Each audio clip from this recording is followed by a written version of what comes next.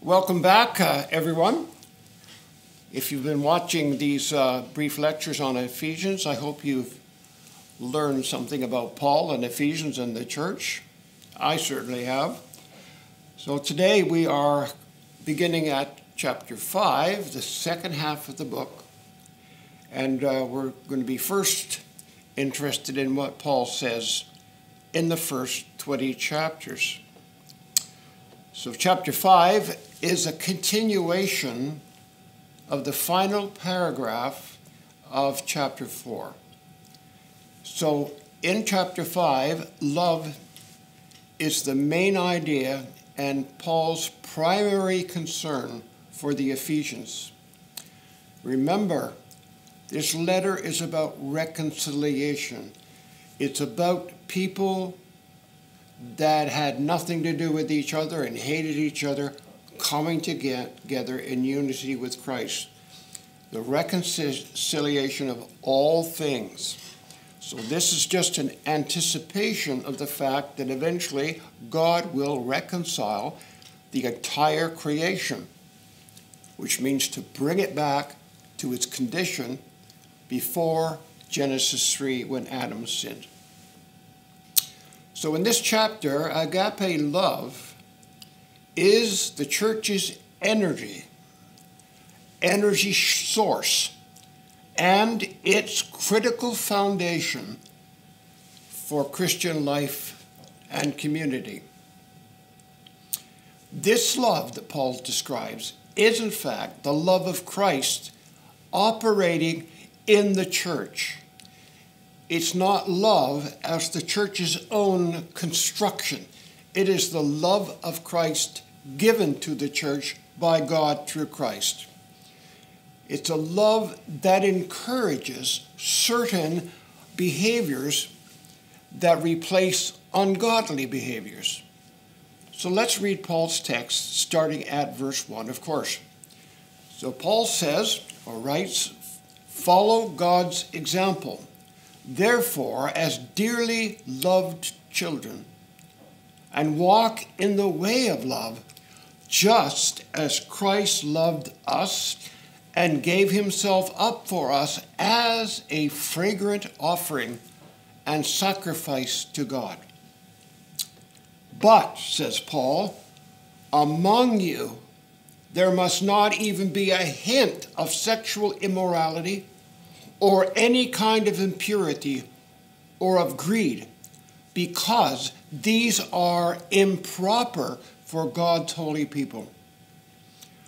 Nor should there be obscenity, foolish talk, or coarse joking, which are out of place, but rather thanksgiving.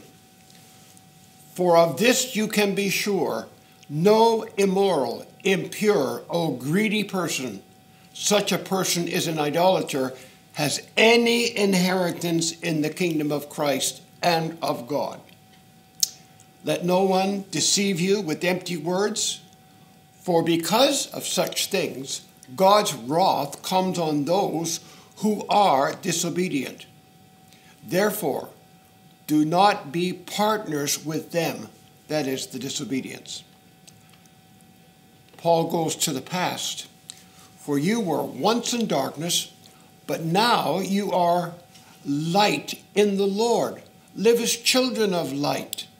For the fruit of light consists in all goodness, righteousness, and truth. And find out what pleases the Lord.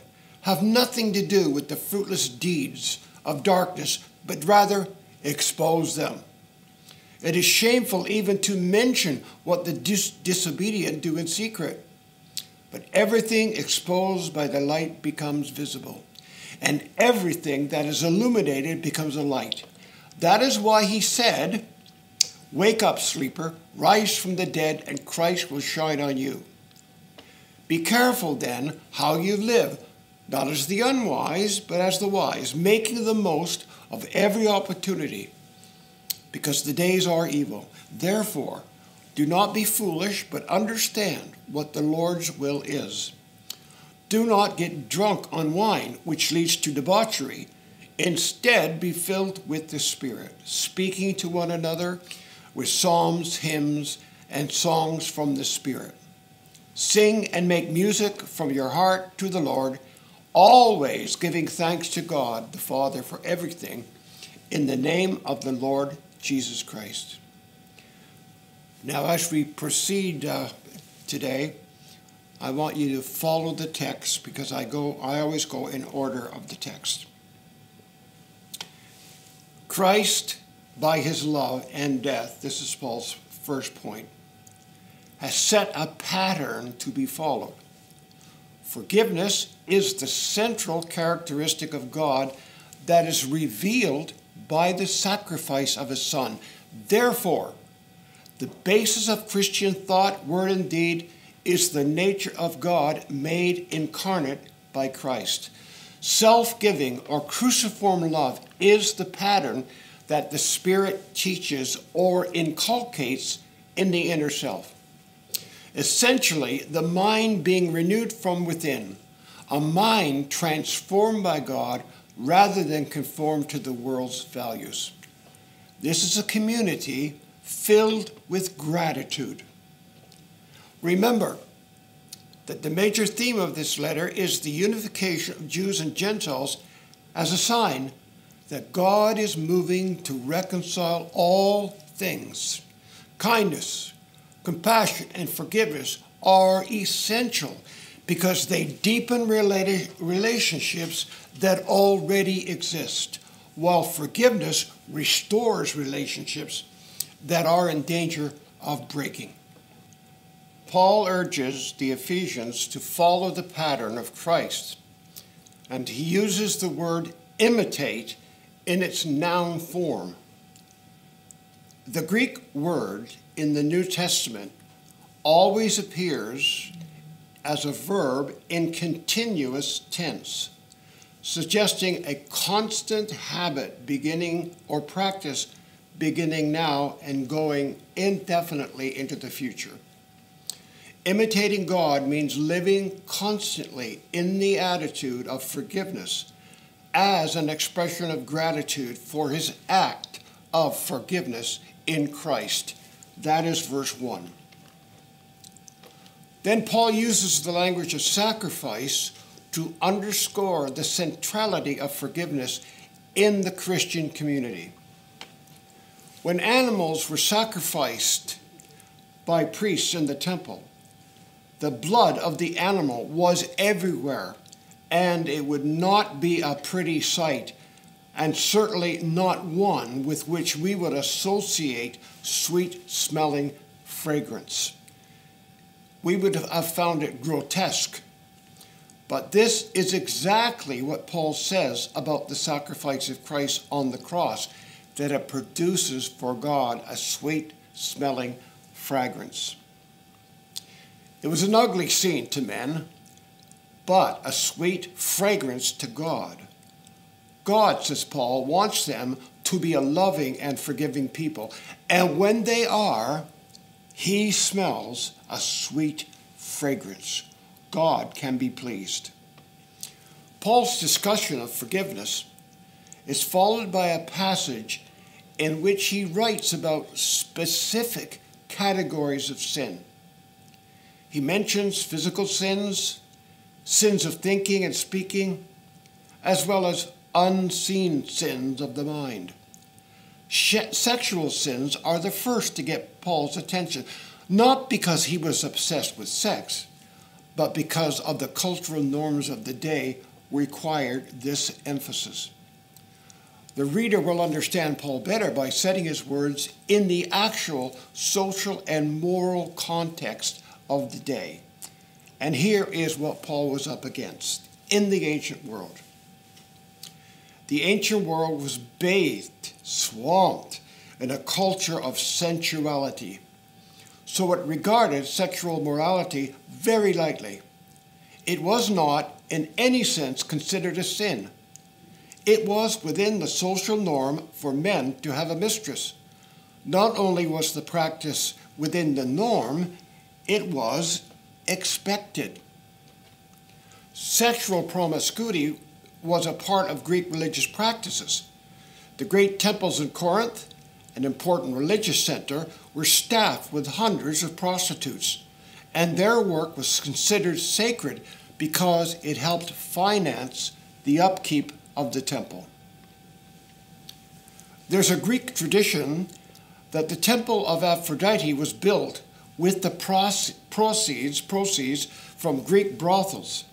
In the Greek world, homosexual sex was not considered to be immoral.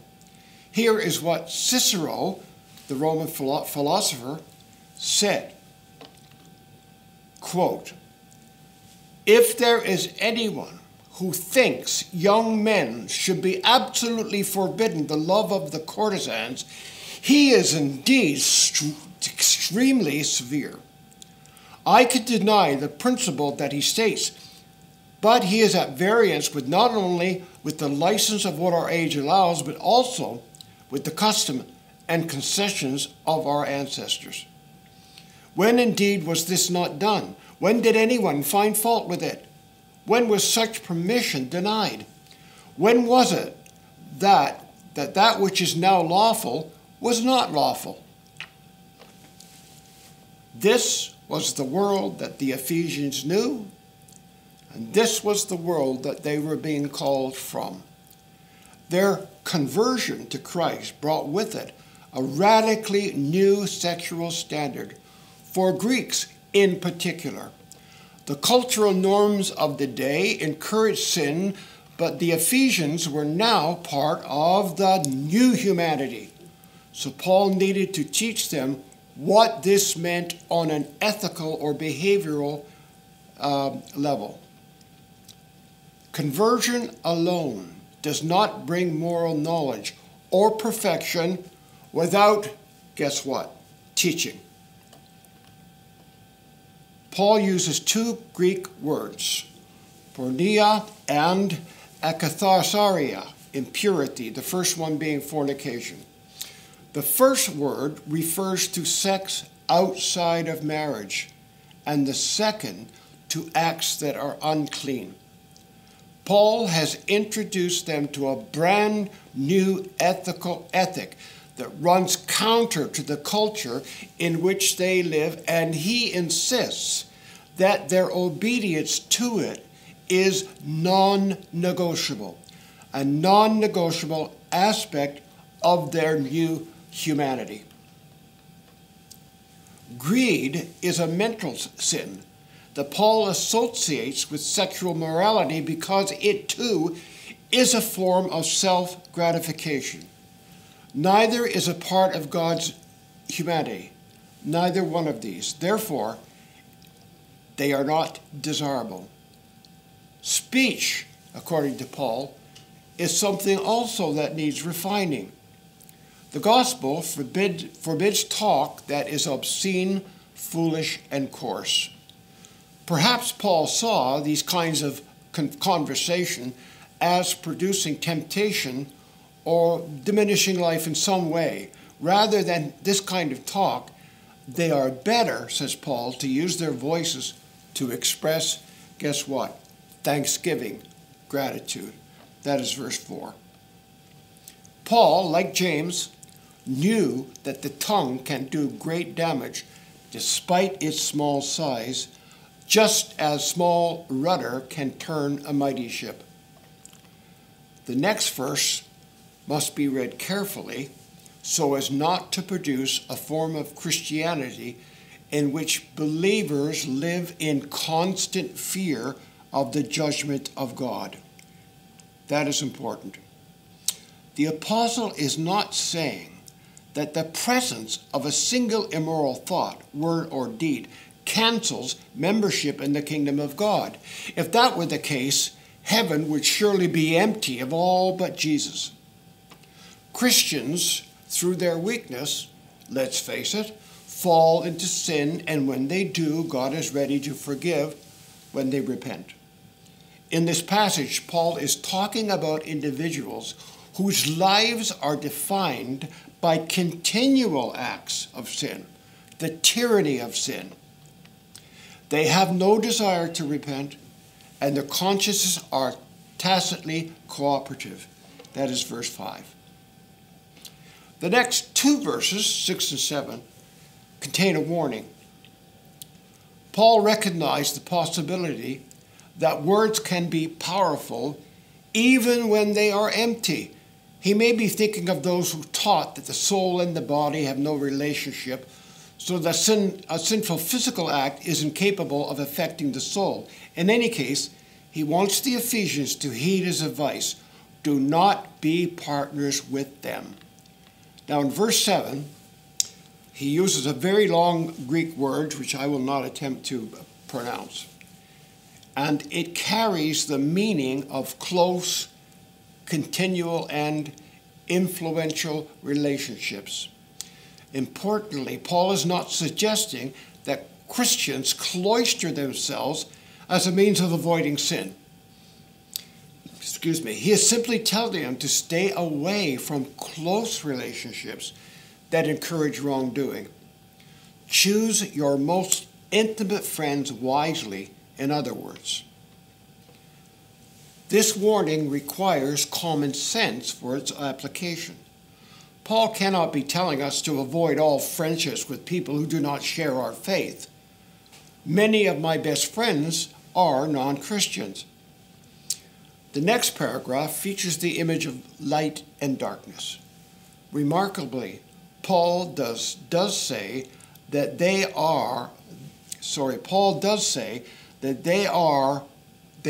once in darkness, but now they are in the light. He says that they were once in darkness, but now they are the light of the Lord. If Paul had used the preposition in before the word darkness and light, he would have been referring only to a change in their environment. But the change has occurred in them is much more substantial. A change in one's environment may or may not indicate an internal realignment. So Paul makes it clear that their lives have been renewed from within by God's inner light. We call that sanctification. Once their lives, in verse 8 and 9, were characterized by darkness, but now it is characterized by light. This is not a statement of Christian perfection. This is a statement that their life has lots more light than darkness. He encourages them to express their new inner life with acts of goodness, righteousness, and truth, because their inward renewal demands the expression of a new moral standard. Verse 8 and 9. Now 10 to 14.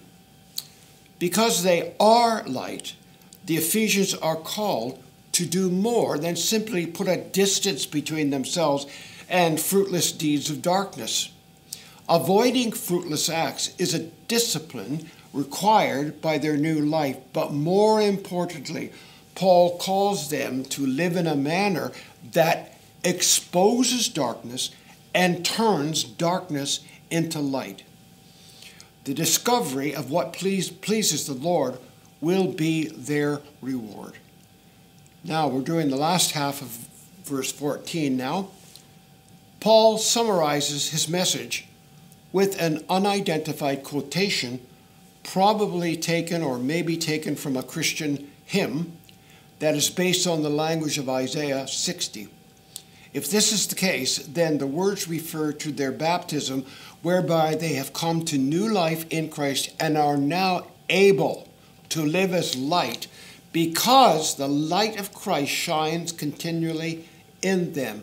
Their light is not their light. It is the light of Christ reflected in them. Paul continues to admonish the Ephesians to live exemplary lives. He knows that since they are an infinitesimal minority living within a large pagan culture, they will experience massive pressures of conformity, just like us. And we must learn to push back, by the way. Their minority status and way of living They also call them to be noticed by the wider society.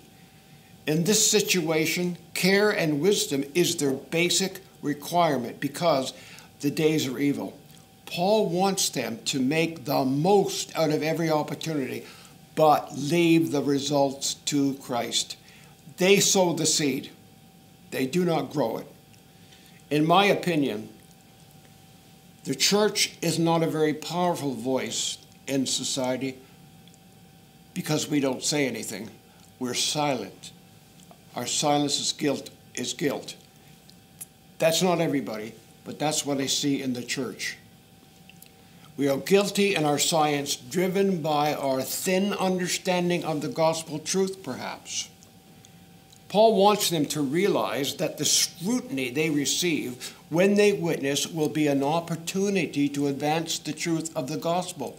But if they are careless or unwise, the gospel will be jeopardized.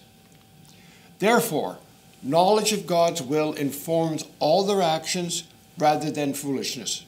Here, Paul is most likely referring to what we might call God's general will manifest in Christ concerning their manner of living in a world that is not yet reconciled to God. That is verse 17. And continuing with verse 17, the apostle's admonishment to avoid foolishness leads naturally to the next topic he discusses. The examples he provides demonstrate the substance of wisdom and knowledgeable living. Paul contrasts being filled with the Spirit with drunkenness. If they choose to be filled with wine, then that is what will inform their behavior. They will be out of control. On the other hand, being filled with the Spirit, to continue the metaphor, will result in exactly the opposite. Their behavior will be wise and knowledge-filled. The contrast Paul has given draws the reader to the day of Pentecost in Acts 2, when the disciples were so filled with the Spirit of God that many thought the disciples were drunk with new wine. In fact, they were possessed of the Spirit. Most observers, however, at Pentecost were amazed when they heard the message of Jesus preached in their own language. So powerful and in control was Peter that he preached powerfully. The crowd was cut to the heart, and they asked Peter, "What shall we do?" The result, 3,000 were baptized in Acts 2:41. Then, for the church, normal life was suspended for a time as they sought out the apostles' teaching and entered into fellowship with fellow believers by breaking bread and praying together. Many miracles followed, and their fellowship became so intimate that many sold their goods and shared their proceeds. What wine could never do, the Spirit did. Verse 18. Now Paul mentions four effects of the Spirit. Being filled with the Spirit produces, 1, a desire for corporate, joyful worship. The desire to praise God is the second result, but common sense tells us that we are not to read Paul too literally when he writes everything. He really means every good thing, I think. In worship, we praise God for his act of saving us and empowering us with his Spirit. Worship leads to reverence for Christ, and reverence for him compels the worshiper to submit to others. The church needs to remember that mutual submission is the glue that binds the church into one body, and it is the characteristic of all godly human relationships. And in our next lecture, we'll bear down on this word, submit.